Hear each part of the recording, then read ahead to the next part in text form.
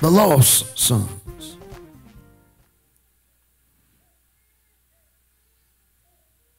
I will refer just a little. You know, I want to say this, hear the little baby crying. With the slaughter going on with abortion now, that's music to your ears. Amen. It's music. It's music because we're hearing less and less of that now. Amen. And so I won't refer to, I won't say often, like I said Thursday night, but I did say in the introduction of this particular teaching last Thursday night that this particular text is commonly referred to as the prodigal, the story of the prodigal son. Or in some Bibles, the heading says the lost sons. And the word prodigal literally means to be wasteful, to be reckless. It is to be extravagant. All of us at some point in our lives have been guilty of prodigality, being like the prodigal son, throwing away our money and not putting it to good use and throwing away our time. Prodigal also means reckless behavior, but one who leaves home and recklessly behaves, but later makes a repentant return. But when you name the text, the prodigal son, it infers that the story that Jesus told was only about the younger son, and that the only son who was guilty of prodigality was the youngest of the two boys. But our Lord clearly states when he gives this parable, and a parable is by definition a comparison of natural things with spiritual things so that the natural things may be better understood. A parable may be an actual story. It may be a story, an illustration that was made up, but the point of the parable is the significance of the parable. God bless Coach Hal Stewart. So glad to see you today. Amen. Man that I love like a father. It's always a privilege to have him. When Coach Stewart is here, it's like royalty. I get nervous. It's almost like dad's in the house. So, am I doing all right, Coach? All right, sir. Gave me a thumbs up. Amen. He will always be my coach. Jesus tells a story, and Jesus did something. And I mentioned this last time. That's very different from what preachers do today. So much so that when preachers do it today, people are offended. Jesus gives 3 parables in this particular chapter that address his audience. See, the Lord, good preaching is never ignoring the 800-pound gorilla in the living room. You have to deal with the issues that are right before you. The text tells us that in attendance there were publicans. I didn't say Republicans. Publicans. And publicans were tax collectors. They were hated as they are today. It was a dishonest profession. The publicans were Jews who worked for the Romans to get taxes from the Jewish people. But what they did was they would charge their own people a higher tax rate than Rome charged, then they would take the extra and keep it for themselves. And they made a big living out of it. They hired other people to work for them, and so they had these exuberant tax rates. I don't know why any politician would think that somebody would be happy to hear someone say, I'm going to raise your taxes. They raised the taxes. And so the Jews hated it. They considered those people to be ceremonially unclean, and they considered them to be traitors of their own people because of what they did with people's taxes. When people work, people want to keep their money, or they want to keep as much of their money as they can. Jesus even said, render to Caesar the things that are Caesar's, but to God the things that are God's. Seems like to me, Caesar, however, keeps wanting more and more and more. So the publicans were tax collectors. And the text says, and sinners. The sinners there was a broad word which meant people of every stripe who were immoral, wicked, ungodly people, all right? Deplorables. These people came to hear Jesus preach. And not only were these wicked people there, but the text tells us that the religious leaders, the Pharisees and the scribes were there. Members of the Sanhedrin, the ruling religious and political party in Israel.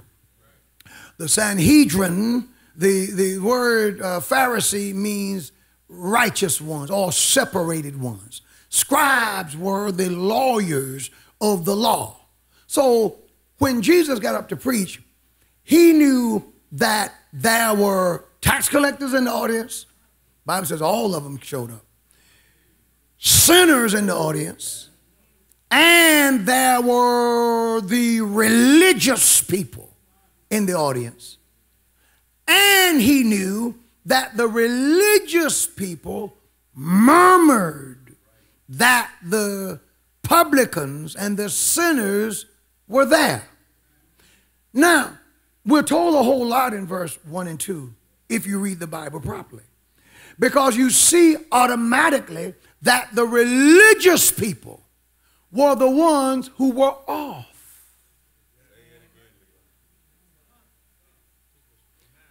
The Bible teaches that Jesus came to seek and to save the lost. When the lost came to hear him, what did Luke tell us that the religious, the Pharisees and the Sadducees, the Pharisees and the scribes, what their problem were?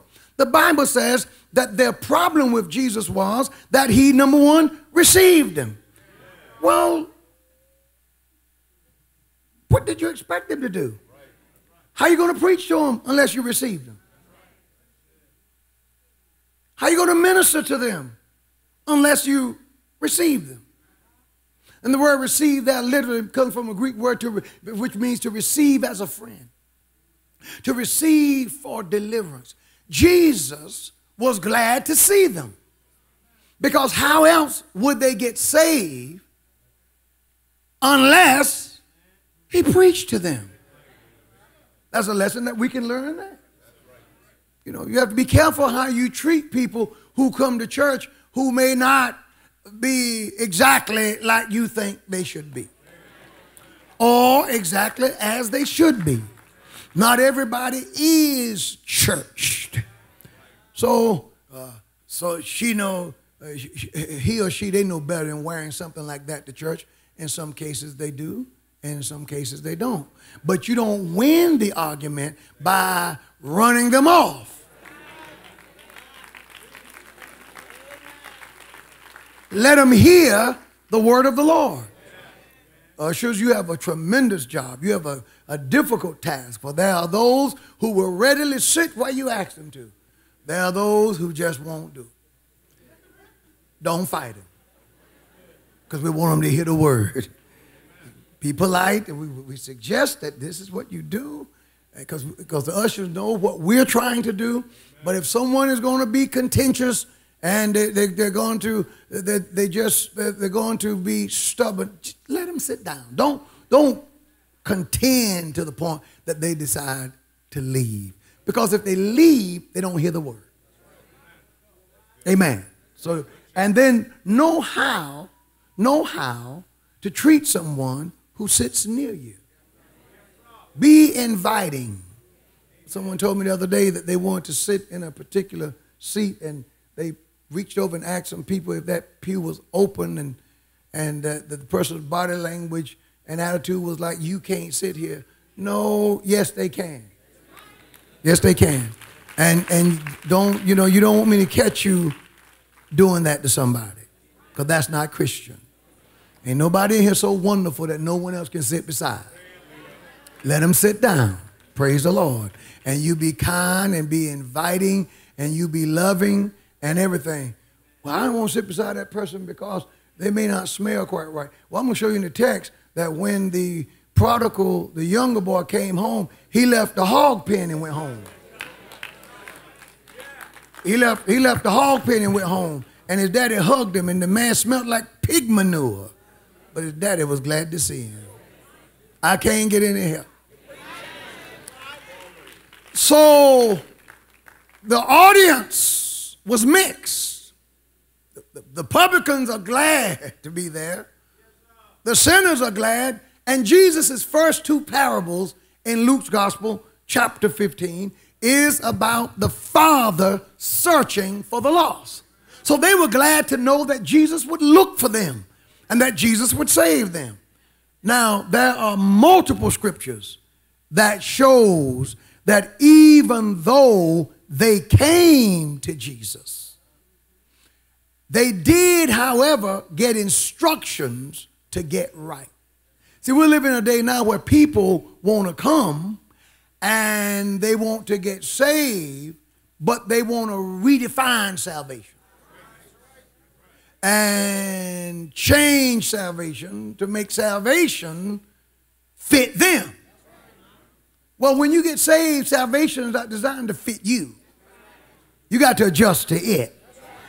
Luke tells us in chapter 3, when the publicans came to be baptized, that John the Baptist did give them a word of correction. They said, what must we do? John said, well, number one, stop charging people more taxes than you're supposed to. So he inserted correction. Jesus taught that a man had two sons, and he said to one son, I go out into the yard, to the vineyard and work, and the man said, I go, but he didn't go. And another son said he wasn't going to go, but he went. And Jesus said, which of the two obeyed? He said, the son who thought about it and changed his mind.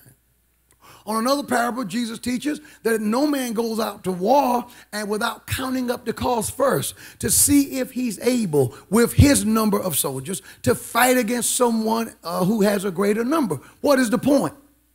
You present people true salvation. We don't want to preach this thing in such a manner where people think you can come to Jesus as you are, and once you come to Jesus as you are, then you're supposed to stay as you are. No, you come as you are, but Jesus changes you. Once you come into the kingdom, once you get saved, he brings in change. He delivers. There's a shift in your behavior. There's a shift in your lifestyle. When people get saved, when people truly meet Jesus Christ, they're not the same person. You don't meet Jesus and you were working in the club and you met Jesus and then you go back to work and 3 years later you're still in that club. No. You meet Jesus on Sunday. You may have to go and work a notice. But you come out of that stuff because Jesus changes you. Amen. And this new easy believism salvation that is being presented, where people can get saved, they don't have to change, they don't have to do this, they don't have to do that. They are being misled. And then you want your hook when people get saved. You want your hook to be honest. Because you don't want to hook them thinking, I can come to Jesus and the Lord's going to save me on drugs and drinking, and I can keep drinking and stay on drugs, and I can keep doing everything I'm doing, only to find out, well, they didn't tell me that I had to change. They didn't say to me that if I accept this Jesus that I would have to be sanctified and come up. I don't know. Had I known that, I don't think I would have gotten saved in the first place. Because I'm not ready to give up my liquor. I thought I could get Jesus and keep my liquor. See, I call that standards by surprise. No, you got to tell people the truth. And then after telling people the truth, let them decide. The religious people were intolerant. Are you following me? Jesus gives a parable that deals with the Lord looking for people. First parable, looking for the lost, was the parable of a shepherd having lost one sheep, leaves the 99 and goes after the one. The other parable was of a woman who lost one silver coin. She searches her house till she finds the coin, and then she's happy. And in both cases, they rejoice when the lost is found. When the things that are out of place are put back in place. Then he gives the parable, which is our text. He speaks of a man having two sons. The younger of the two goes to his father and says, give me now what I will get when you die. I want my inheritance. I don't want to wait till you die. I want mine now. So what the father does is he divides the inheritance among both sons. He gives the younger what he asked for, but in dividing their inheritance, you can't give the younger his and keep the rest. You got to give it, dole it out to both of them. The younger gets 1/3, the older gets 2/3. It's called the birthright. Since there were two boys, it was divided in thirds. The older gets the lion's share. He got 2/3, and the younger got 1, and then the heart of the younger, we talked about this, was revealed, because as soon as he got his money, he did what people who are not thinking do. He packed his bags and he went to a foreign country and he wasted the money. He blew the money, threw it away in riotous living. He's like most people who win the lottery. Just follow them in a few years, they're right back where they started. Praise the Lord. Because because in many cases, the problem is not a lack of money. The problem is the way you think. Some of you right now, if we passed out, gave everybody in here $1 million and came back 10 years later and to see how we were doing, you would be astounded. You would be shocked to find the number of people who would be right back where they were when you first gave them the money, because it's mindset. This guy's heart was in the wrong place. The guy leaves home. He joins himself. And when he leaves home, he parties hard. Read the text. And he has a ball. And after he spends all the money, reality sets in. A famine hits. All of his friends scatter. He's alone. He's a stranger. And in biblical times, if you were a stranger in a foreign country, they treated foreigners with disdain, with distrust. They were mean to foreigners. Well, this guy was a foreigner that everybody loved. They didn't love him. They loved his money. They enjoyed him. They enjoyed his money. They enjoyed his popularity. They enjoyed his power. And when the money ran out, the friends ran out. And he finds himself broke and in a famine, and he takes a job on the low end. He begins to keep hogs, which for a Jew was a job that was beneath contempt. It was the lowest of the low. So he's keeping animals that the Bible calls unclean. And what drives him to his knees, what brings him to his knees, is hunger. The Bible says in verse 16 says, and when he would fain to have filled his belly with the husk that the swines did eat. And look at this, all of his friends were gone, and no man gave unto him. And when he came to himself. I love other translations of this particular passage. Young folk, it says, when he came to his senses. When he came to his senses. This desire to leave home, to spend his money, to party hardy, to live for the weekend like the OJ sang about back in the day, to get down with the get down and all that, he was out of his mind. That is not intelligent thinking. That's the kind of thinking that would cause you to end up in the hog pen feeding the swines.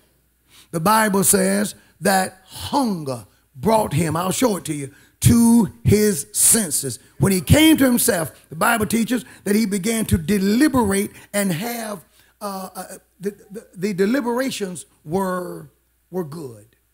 Now notice, before he was thinking, in verse 13, can't wait to leave. Can't wait to go to a foreign country. Can't wait to be on my own. I'm tired of being under mom, tired of being under dad, tired of having to listen to my older brother. Can't wait to get on my own. And he gets on his own. Well, when he becomes broke and hungry, he begins to deliberate again. And he says in verse 17, says, he said, how many hired servants of my father's have bread enough, not bread enough to eat. My father have slaves.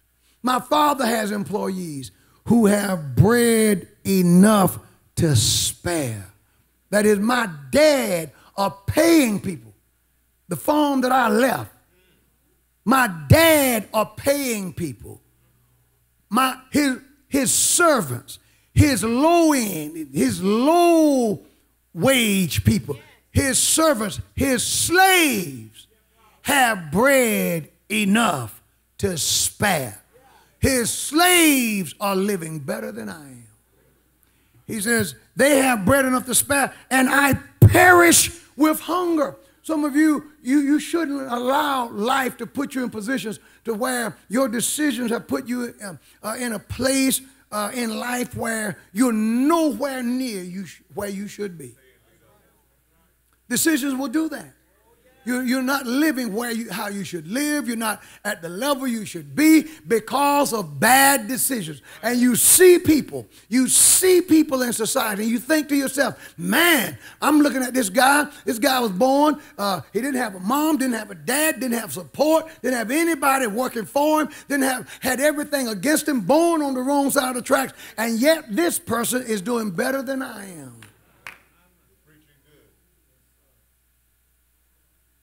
Well, I feel bad about it, and you should.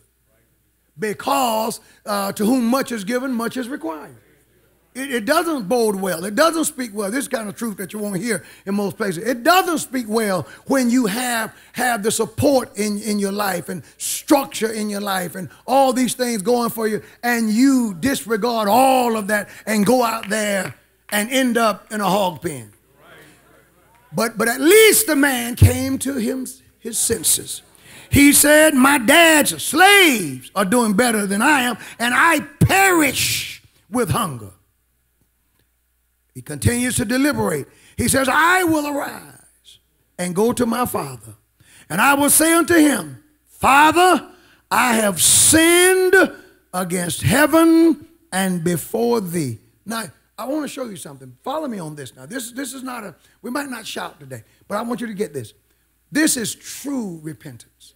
The Bible says in 2 Corinthians chapter 7 and verse 10, for godly sorrow worketh repentance to salvation, not to be repented of, but the sorrow of the world worketh death. When you're godly sorrow, you will turn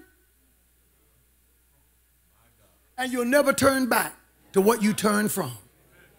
Godly sorrow causes you to make good decisions when you repent. This young man, notice what he says. He says, I will go to my father, and I will say to my father, I have sinned against heaven and before thee, and am no more worthy to be called thy son. That is, what I did was unbecoming of a son of a royal man like you. I am no longer worthy. Now, notice how different his repentance is from what we're accustomed to seeing. Most of us, when we mess up, no matter how bad it is, the main thing we want to keep is our position. We want to keep our position, and we want to keep our status. Oh, no, I know I messed up, but I don't think it's right if the pastor moved me. This guy suggested that he be moved. He didn't say, leave me in my position. Leave me as your son. And you know yourself, he was his father's son regardless to how he lived. You can't change that fact. But in his mind, he understood that his actions were so unbecoming and so shameful that he would not return with a hint of arrogance, with a hint of self-defense, with a hint of self-centeredness, but he would come saying, I'm not worthy. I'm not worthy to be called your son. He didn't come back demanding his bedroom back. He came back saying, I'm not worthy to even enter into the house. When today, no matter how bad we mess up, we argue our worthiness. That's because there's no true repentance. Very little true repentance. We're more concerned about how we look and our status. I said to the Lord when I was studying this, I said, God, you know, the way they enjoyed Thursday night, they're not going to enjoy Sunday the same way, because Sunday walks into the church. See, I'm just getting started. Don't nobody leave now. He says, you know what I've done? I sinned against heaven, but not just against God. But I have sinned against heaven and before thee. Let me tell you something, young people. And those who are in college now who are streaming, I hope you're streaming this morning. You are given the responsibility to uphold the family name.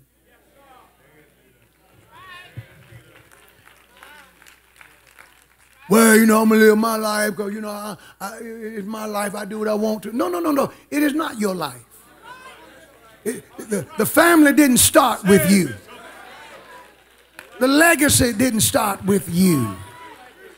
You are a part of a chain. It's not all about you. Amen. It's not all about you. You're a part of a chain. You have a mama and a daddy. That is a last name attached to you. And you ought to want to bring dignity to that name. You won't hardly hear this anywhere else. But I'm telling you, you have a responsibility. Well, I'm going to be the black sheep of the family. Well, why the bad one got to be the black sheep? Why can't that mean you're going to be somebody? Something's wrong with us. This young man understood, because now notice this, he's returned to his senses. Now when he was out of his mind, he couldn't wait to get away. He couldn't wait to do wrong. He couldn't wait to party hardy. He was out of his mind. Now that he's back in his mind, he realizes that his decisions were horrible and that they brought shame on the family, shame to the kingdom. And when he returns, he says, I'm going back, and my dad will not have to tell me how bad what I did was. My mom will not have to tell me how bad what I did was. Praise the Lord. I will bring it up. I'll mention it. Praise the Lord. Some of us want to, you want to embarrass the church and still serve in the church. Hurt the church and still want to be the face of the church. You want to hurt your business, but still want to represent the business. So for you got to fight them to just stand down for a minute so that we can at least regroup, and then you stand down with an attitude. Sit over there like you haven't done damage. When you've done damage like that, you ought to run to the sideline. I can't hear out of this monitor right here. Amen. This guy says, I did damage. This is tight. I did damage. And I'm not worthy. That's good. I'm not worthy to be called your son. He says, but I got to eat. I got to eat. I got to live. Hire me. Make me a slave. Let me be one of your hired servants, because at least your hired servants have food to eat. And he arose. He left home. He got his story together, got his deliberations, and came to his father. But when he was, praise the Lord, yet a great way off, the father saw him and ran from him. No, the father saw him and had compassion. Let me park here for a minute. Because right here, Jesus, right here, because you know what I'm teaching now, I'm always saying something. If you're listening, my style of communications is I set things up. I just told you in the opening that the problem that the Pharisees and the scribes had with Jesus was that Jesus received the publicans. Jesus received the sinners, and he ate with them, and he loved them, and he preached to them. Here Jesus is showing the Pharisees how far they had drifted from the mission of the church and the mission of religion. You've become so heavenly bound that you know earthly good. He backhand them because the Father represents God. And notice this, when the Father saw his son coming, the Bible teaches that he met him halfway. What's the point? What's the teaching there? It showed that the Father had been habitually looking and expecting his son's return.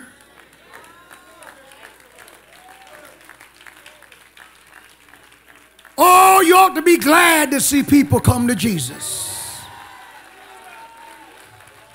I don't care if they've done you wrong. If they come to Jesus, you should be glad to see them come to Jesus.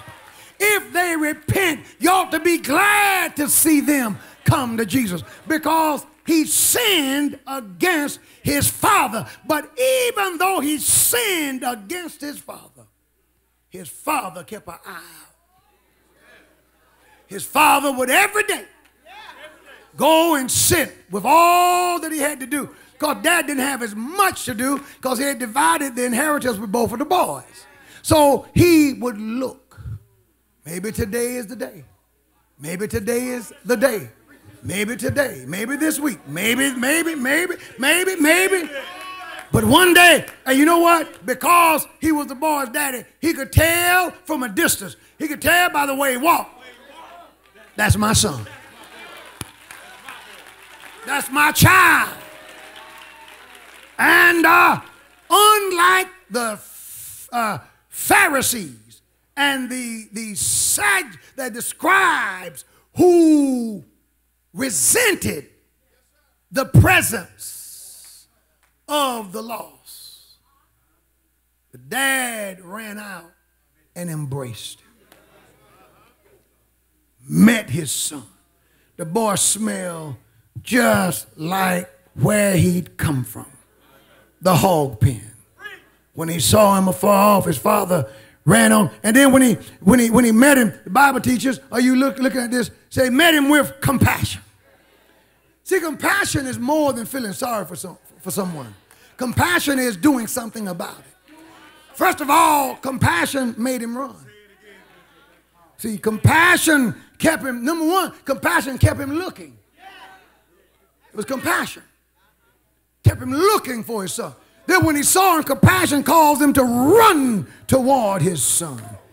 And it was compassion that caused him, after he got to him, to run and to fall on his neck. throw his hand around him. And then compassion calls him to do something. The Bible says, and he kissed him, which in Eastern times was a sign of acquittal. Acquittal. Acquittal. Whatever you did, before you even get a chance to give me your story, before you even get a chance to tell me how wrong what you did was, I want you to know, you're forgiven. Everybody in here ought to thank God for that kiss. Glory, glory, glory. And don't you forget that you've had the kiss of acquittal applied to your life. See, well, I ain't gonna let it go until they repent. What if God would have done you like that? What if the Lord would be holding it so we'd be in trouble? But he grabbed him and he kissed him and he forgave him. He had compassion on him, and he was so glad to see his son. And unlike the Pharisees and the scribes standing there upset with the publicans and the sinners, Jesus said the Father ran to him. The Father hugged him. The Father kissed him. Let me tell you something, saints.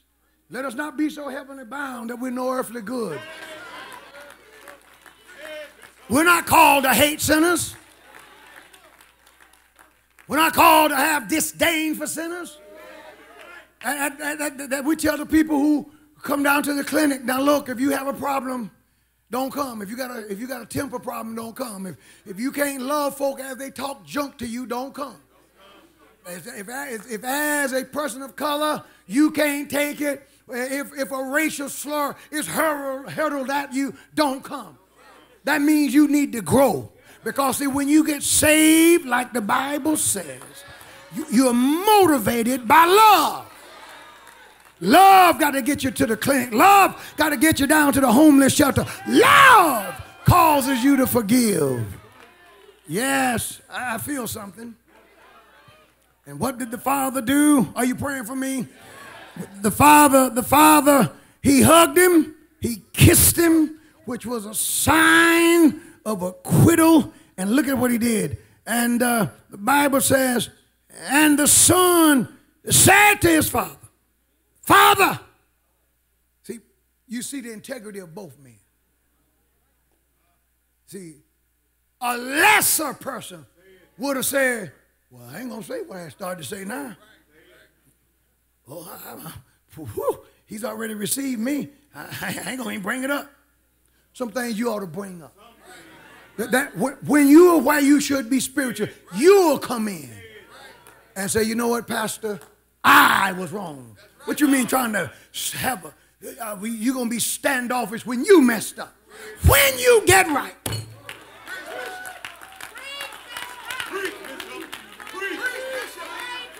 When you get right, you will initiate the reunion. Well, I'm just going to stand over here. Well, stand there then and see whose side God's on. When you get right, praise the Lord, you're in the bedroom mad with your parents because they have you on lockdown and you were the ones who broke curfew. So that's how to get your mouth moved to the left side of your face. Praise the Lord. They think you had a stroke, you slapped so hard. What happened? What happened? I know what happened. You forgot. You forgot.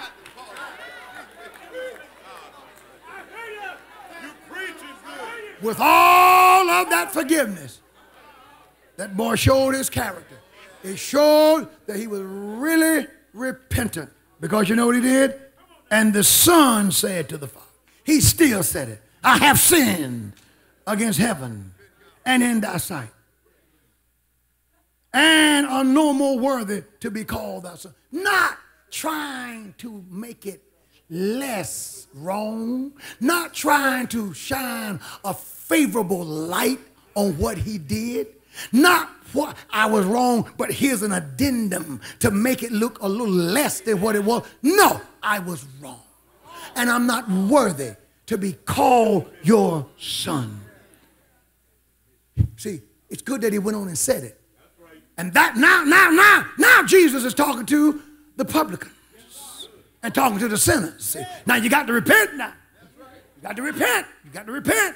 Praise the Lord. Are you all following me? And praise the Lord. And it says here, but the Father said, notice what he does. The Father shifts his attention. He didn't even listen to his son no more. He began to talk to his servants. He said to his servants, bring forth the robe.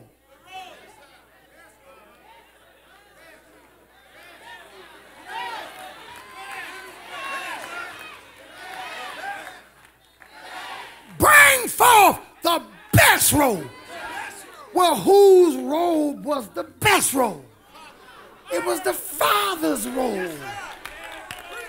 He didn't go back in the closet and find some old dead, moth-eaten robe with holes in it. He said, go get the best, get my robe. When the Lord gave Jesus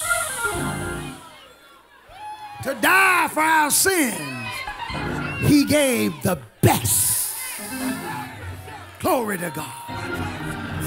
An angel was not his best.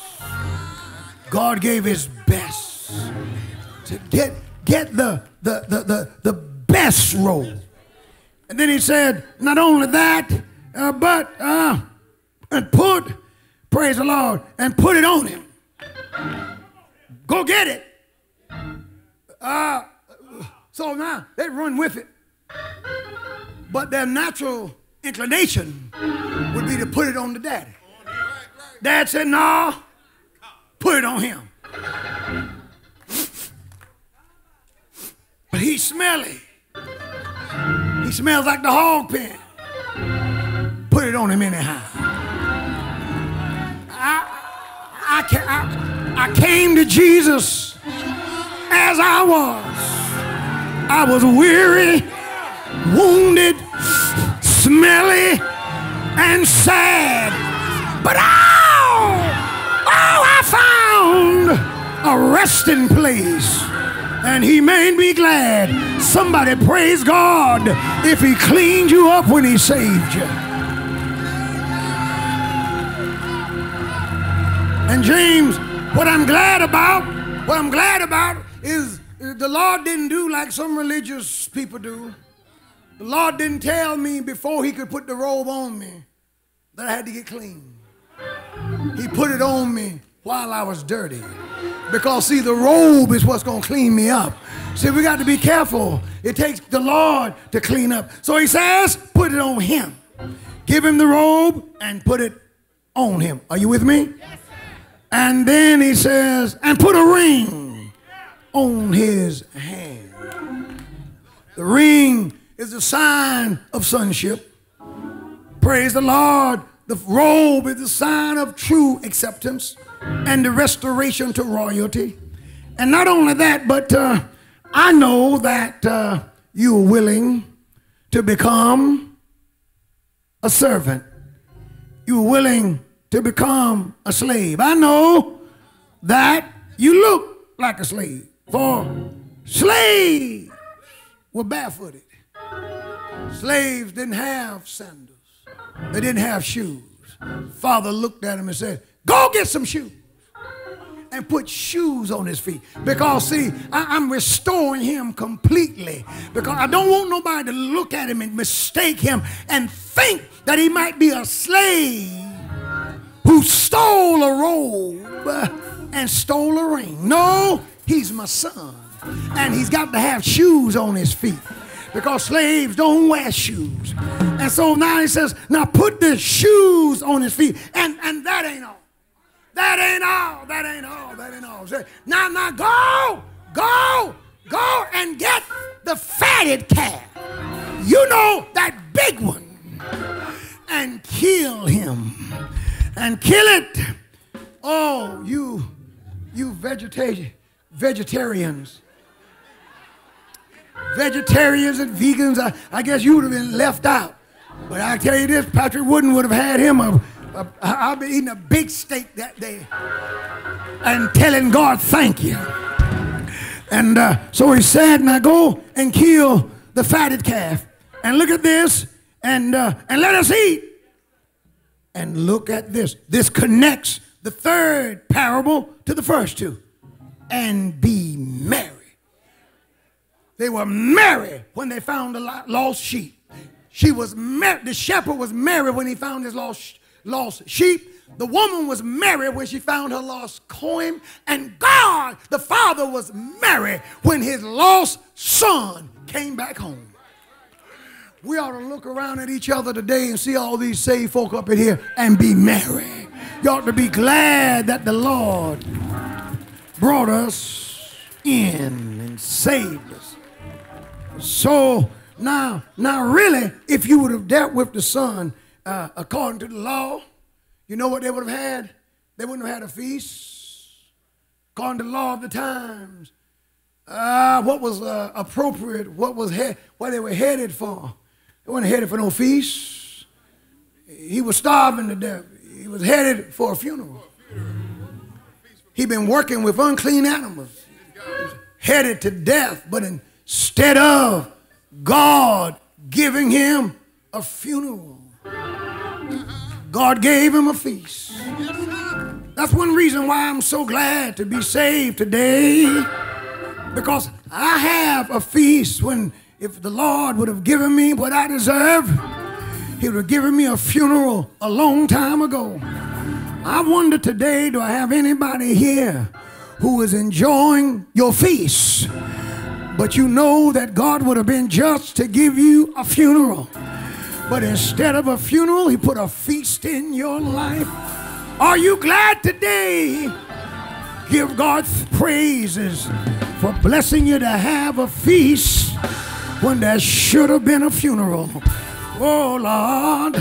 And he said, now we're going to celebrate because this my son was dead. That's why he should have had a funeral. He was dead. He was dead and is alive again. I wonder, can I get 10 people who recognize that before they came to Jesus, they were dead. I'm not talking about dying, but dead. Dead in trespasses. Dead in sin. He said, this my son was dead and now is alive again. He was lost and is found. And look at what happened. And they began to be merry. The church house band broke out, and when they got in a drive, they didn't change the beat.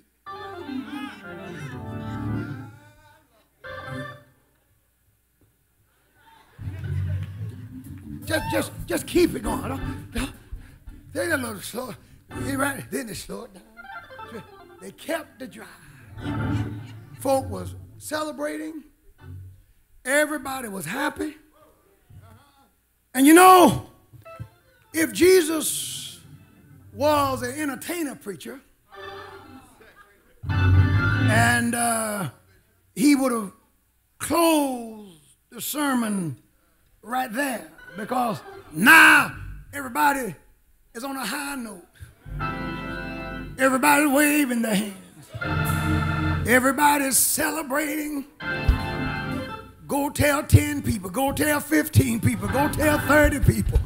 They're telling each other they're happy, they're glad. But Jesus said, I can't let it end on a high note because I had 2 sons.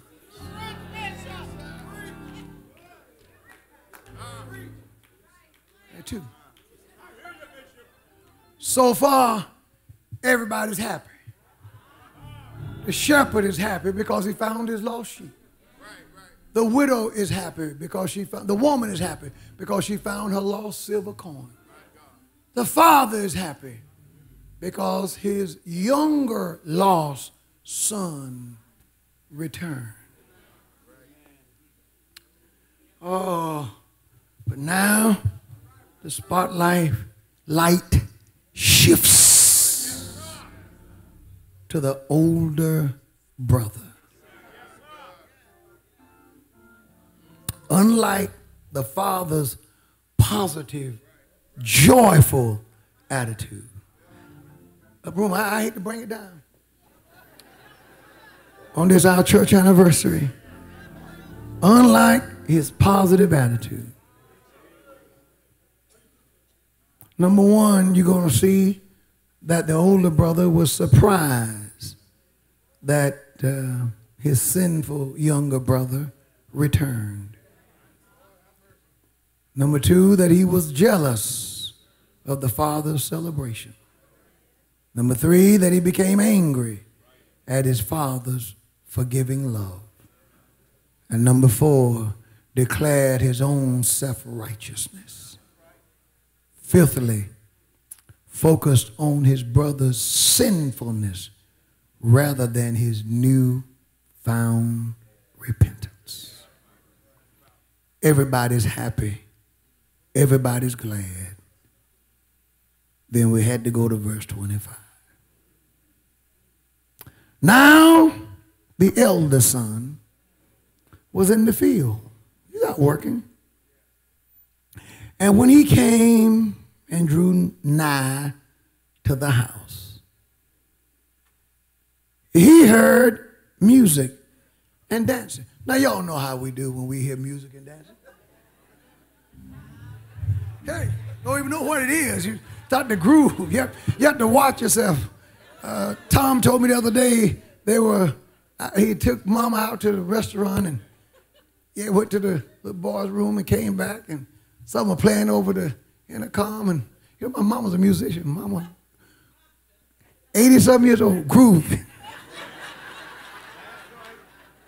Oh, I know I've been guilty. I was out with Bishop Willard one time and boy, something came on the radio that I liked. Might have been the Four Tops or somebody. And I had to catch myself. I said, oh, Lord, don't let Bishop see me. Ain't no woman like the one I got. Oh, man, I could feel it. This guy could hear music and dancing. And most people get glad when they hear music and dancing. And he called one of the servants and says, what? And asked what these things meant. And he said to him, the servant said, notice how the servant started. You could tell there was joy in the servants. He says, thy brother. That should have been enough. Because if you've heard music and dancing, that means your brother's not dead. If you go there and you hear sad music from a distance. I remember to this day, like it was yesterday, the look on my mother's face when I came home from school one day and I walked into the house and my mama looked at me and said, son, sit down. I got to tell you something about your daddy. And I looked at her face and I saw a look on my mother's face that I'd never seen before. And I said to my mother, he's dead. And then she explained. The music told him, if you hear music and dancing, and then the slave says, thy brother. You know what?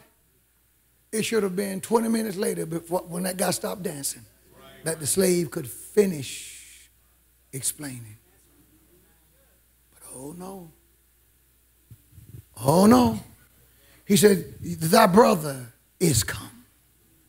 And thy father have killed the fatted calf because he hath received him. Same received as in verse 2. And the Pharisees and the scribes murmured, saying that this man receiveth sinners. Well, your father received your brother. Received him safe and sound. Verse 28, the first clause, ought not to be possible. That shows the prodigality of the oldest son. The Bible says, and he began to be angry. Now, the truth is, we're more like him than we want to admit. Because people, oh, I'm the pastor, have trouble being happy for other people. Especially if you think that they're getting a recognition that you think should be yours. I said, Lord, this we're not going to end on a high note on this one. The Lord says, intentionally. We're more like this guy. See, most of us aren't like, this is why people preach the younger son the most. He's easy to preach. Oh, yeah. But this older guy, nah, he's Church of God in Christ. He's modern church folk. He's the modern believer. If we don't think, never mind now, his oldest son is not the father. He's not the father. I don't think pastor should have did that, and I'm not going to get with it. But you're not the pastor. See, you're not even qualified to think on that level because you're not the pastor. I don't think the pastor, you're not. So you know what you ought to do? Perish that thought. And say, you know what? You may say, I don't understand it, but let me get with it. Let me be happy. He got angry. Do y'all see that? Are you looking at this? He got angry, and look at this. Oh, and boycotted. Well, I'm not going to participate. I'm not with it, so I'm not going. Oh, my sister in the black top with the, I knew that I wasn't going to get many amens when I got to this part before I got to church. I said, they're going to get quiet on me up in here. Up in here. They may punish me. So we're going to let you go see Dad by yourself. It wouldn't surprise me, older brother, if you did. That's the point. That's the point. We're more like him than we like to think that we are. The Bible says, and he refused.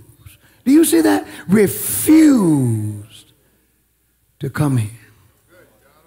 Refused to go in. He wouldn't. I'm not going.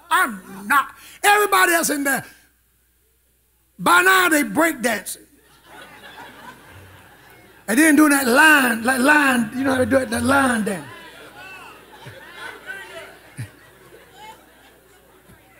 Everybody's getting down. Everybody's full. Everybody's having a ball. And the oldest brother standing out there, not even realizing that that is so beneath him. Let me tell you something. You can't be big with little eating you up. Say it. Say it. That's right. I'm not going in. I'm not. So you know what the father did? The father, being the father. Guess what? Now, see, Jesus, the Pharisees and the scribes are bleeding now. Their nose bleeding, mouth bleeding. Jesus because they're the older brother. He's hitting them all in the mouth now. See, so I got you where I want you. They look like Joe Frazier. Remember, all he was. Oh man. So now he's got them, and so while they're standing there bloodied, then Jesus showed them something. Just as I left my home to go meet the younger brother, I'm going to leave the party and go out and meet the older brother. He's showing the Pharisees and the scribes God had to leave the party for all of us. There ain't nobody in here whom the Lord didn't have to leave the party to get to. So nobody can get on a perch. Nobody can, I'm all that. No, no, no, no, no. He left the party for all of us. He left the party for all of us. So he goes out to meet the older son. And his father came and entreated him. He didn't go out and punch him. He entreated him. Asked him, what's wrong? Why are you out here? Why are you acting like this? What is this attitude? I can hear the older son now. What attitude? The one that's keeping you from going into the party. Ain't nothing wrong with me. Ain't nothing wrong. I'm fine myself. Now you're going to hell. For lying. He entreats him. He entreats him. And he answered and said to his father, lo, these many years I do serve thee. That was disrespectful because it was not true. You are the eldest son.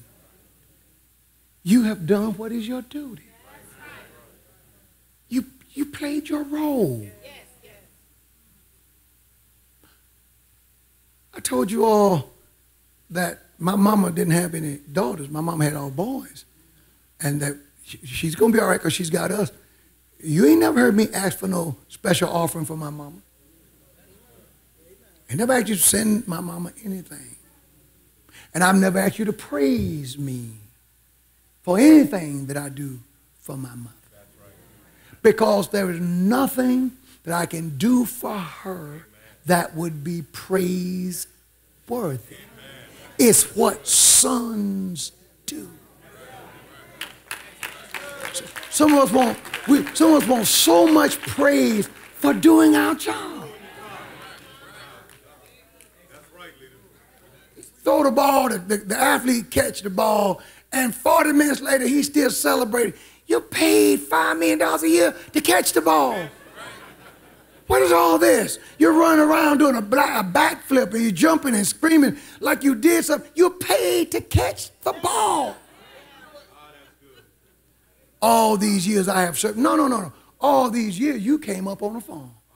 You came up on a ranch. You were privileged to be a wealthy man's son who taught you the business from the time you were born up until now.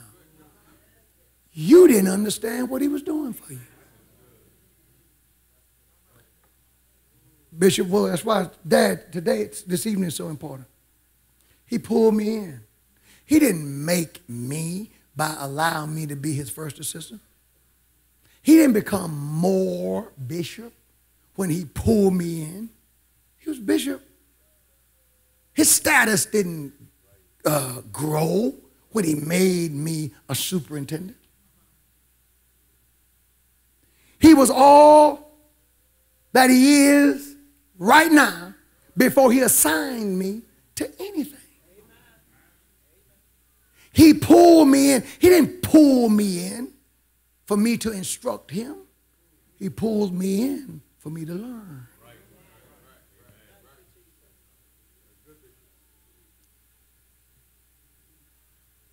This guy says, lo, these years.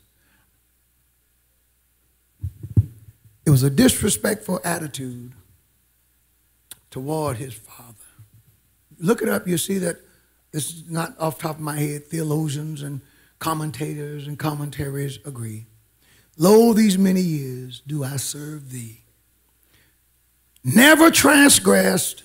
Look at him. Touting his own horn. The Bible says, all men will proclaim their own goodness. Y'all thought that was a long golf, didn't you?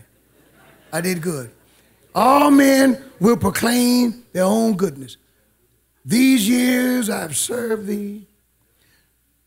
Neither transgressed I at any time thy commandment. Sound like his name was God. It must have been Jesus. Jesus, the only one who perfectly did the will of the Father. I've served you. I've never transgressed. And yet thou never givest me a kid. I'm just going to let that sink in. I'm going to look at the lights. Amen, lights. Because we're quick to say stuff like that. You did this for this person. You acted like that for this person. You did this for that. But you never done it for me. The older brother. You see why we don't preach him much? See why we want to call the young son the prodigal? The young son threw away money. The older son threw away relationship. The younger son threw away his daddy's money. The older son threw away the opportunity to learn his dad's spirit. Notice the younger son's behavior is nothing like his father's. When the older son, when it should have been just like his father. If you've been that close and you've done all that, how you going to do all that and not sound like him? Not act like him, not respond like him. You would have thought if dad did all of that, then the older son should have went in and began to, and would have been the greatest party animal because he's just like his daddy, only to find out he was nothing like his father because he blew the relationship. He wasted it. He didn't get his father's spirit. Pastor, are you going to try to climb back to the top? No, Jesus didn't climb to the top with this one. We're going to end this one. I'm getting ready to pray, and you're going to come to the altar. Say amen. Amen. He says, you never gave me a party, and that I might make merry with my friends. We never got a chance to do any of this. But just as soon as this, thy son, not this, my brother.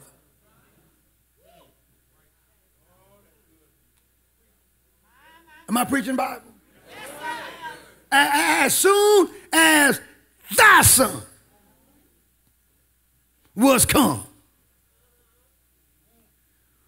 Which, now let me just tell you how no good he was. Which devoured thy living with harlots.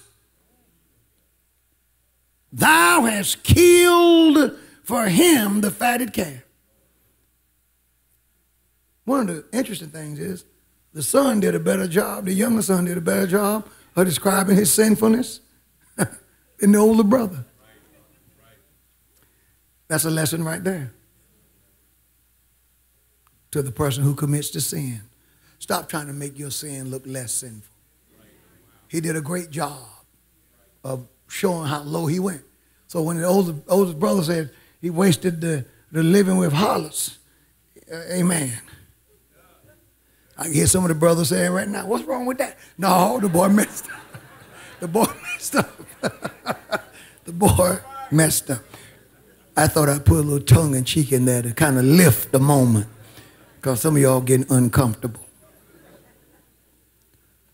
So as soon as he comes back, thou hast killed for him the fatted calf.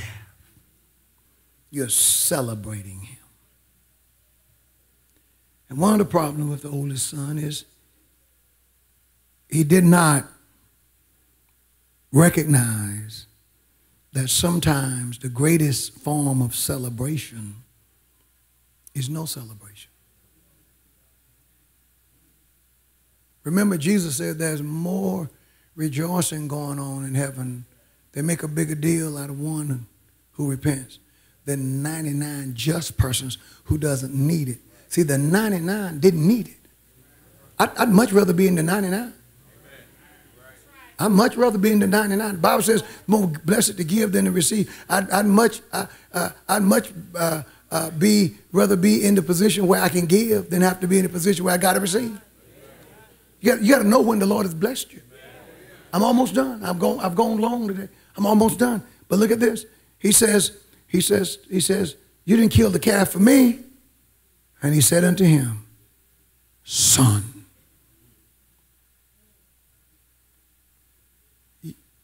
you're always with me.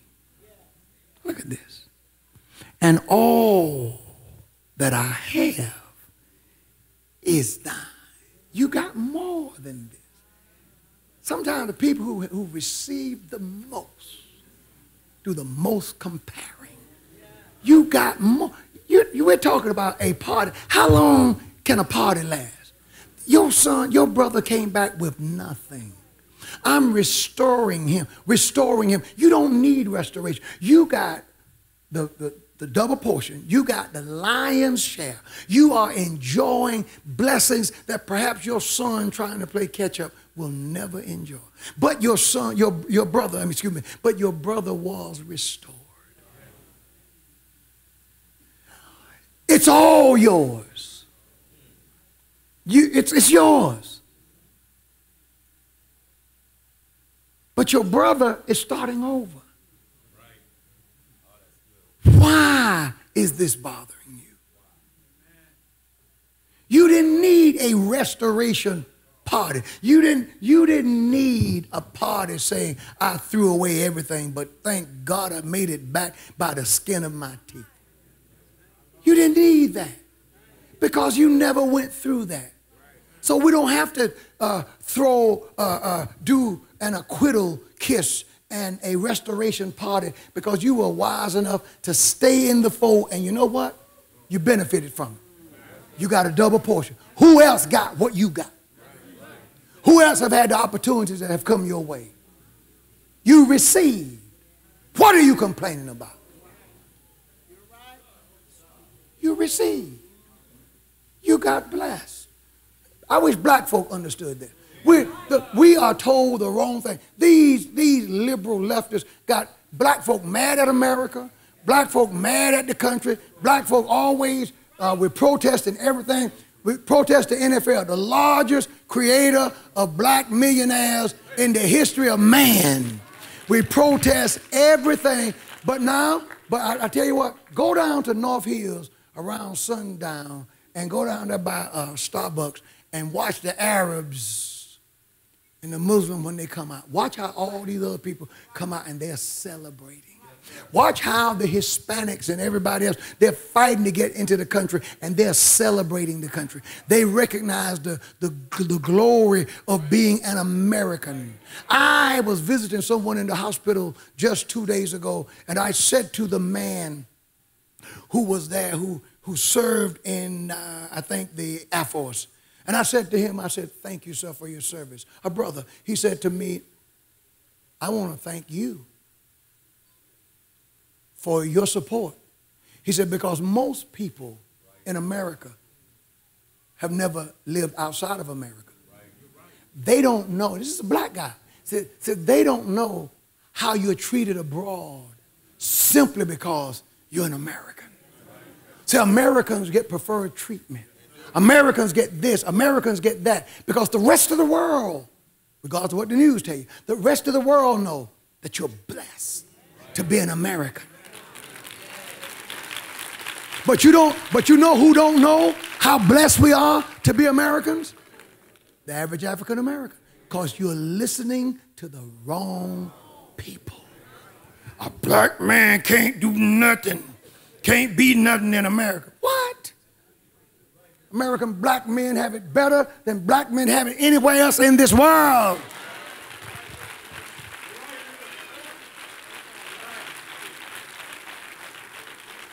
The guy was blessed. The guy was, I'm too long. The guy was blessed, and he didn't even know it. He was privileged. You don't need that. I don't want to have a getting out of prison party.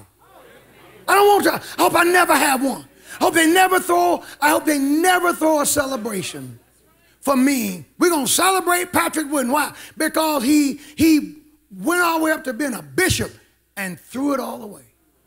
But thank God he came back to Jesus last Sunday. So let's have a party because we'll welcome him back. And then somebody who's been in church all the time, so standing there, well, they didn't have no appreciation for me.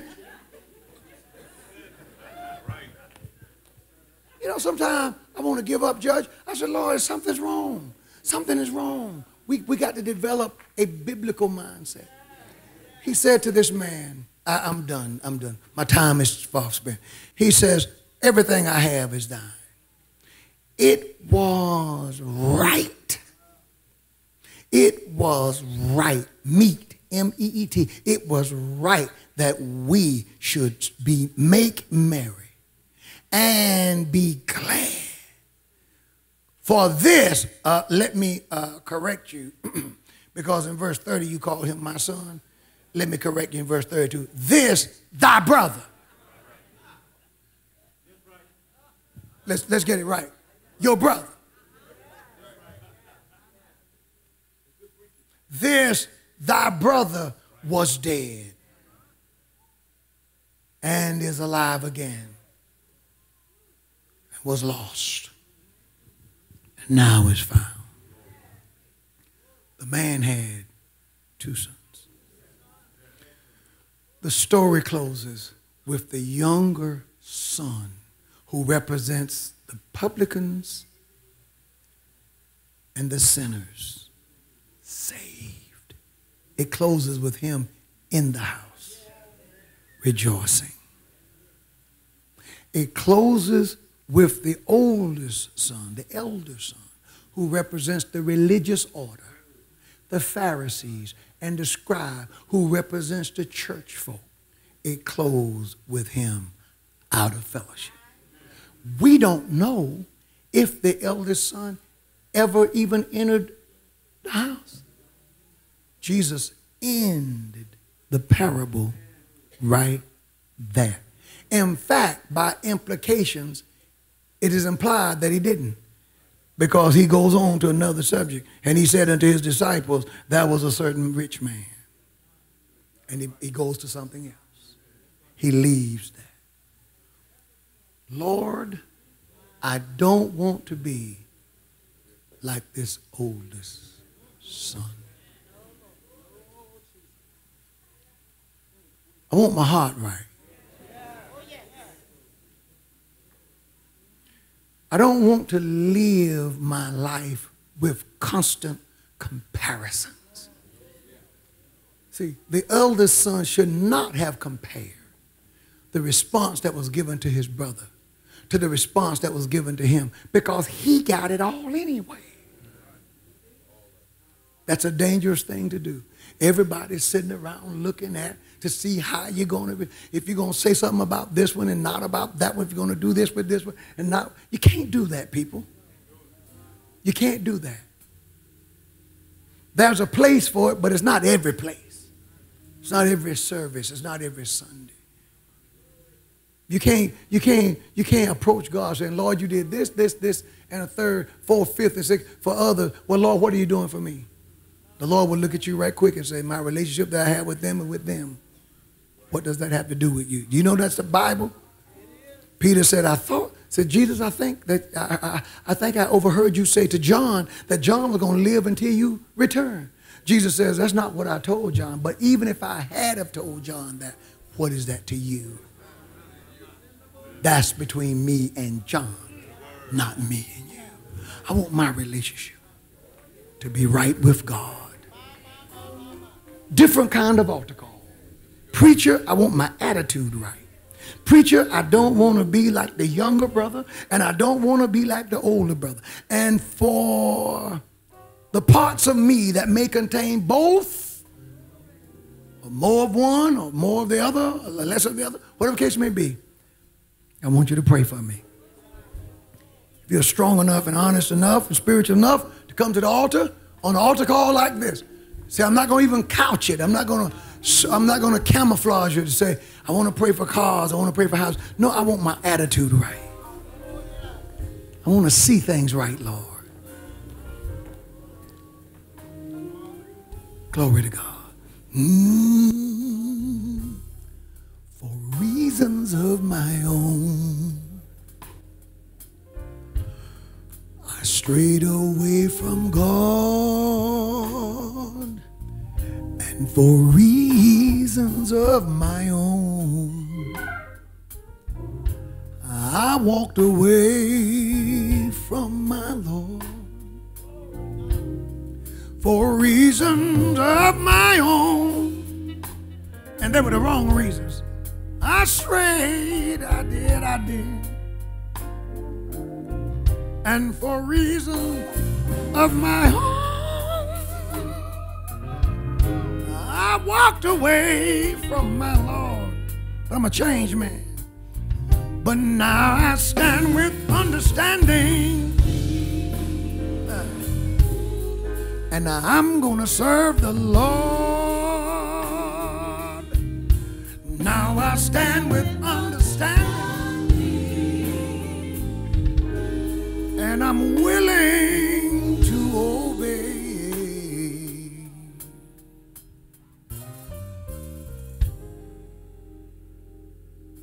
Father, we come before you, not ending intentionally on a high note. For you didn't close this one on a high note.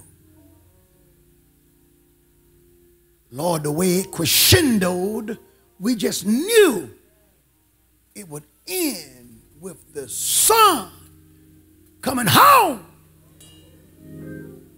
restored, whole. But Jesus, you kept on talking. And we don't want to make the mistake of assuming that what you had to say about the elder son deserves less attention than what you had to say about the younger. For you said in the infancy of the parable that a certain man had two sons.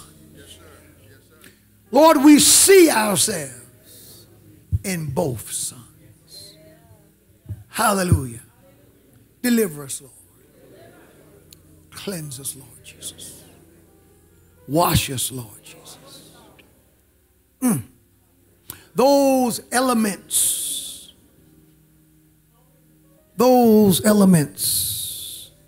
of the elder and the younger son that resides in us, Lord, take it away.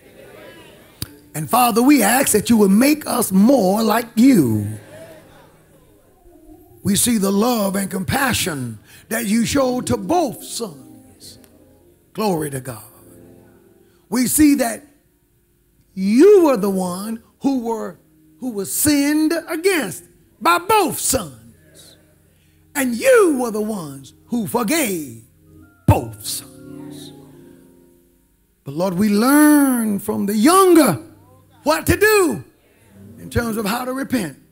And we learn from the elder what not to do.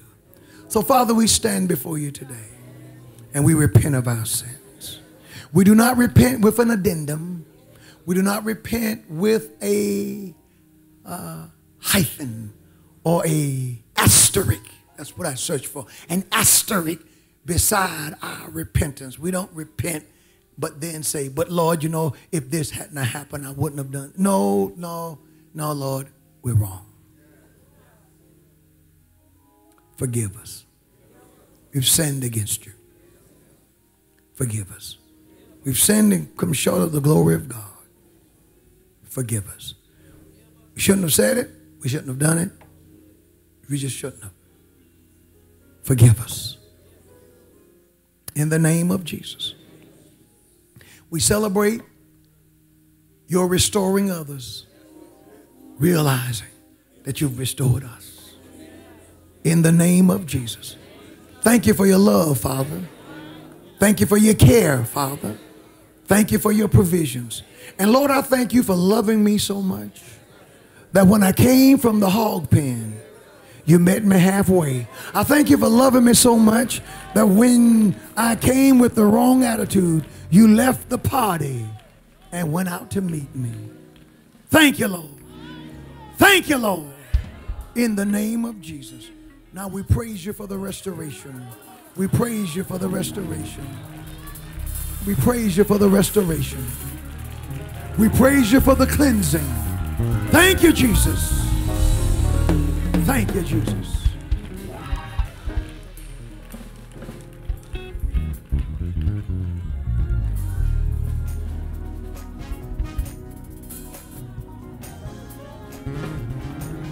Amen. Glory to God. Amen. Glory to God.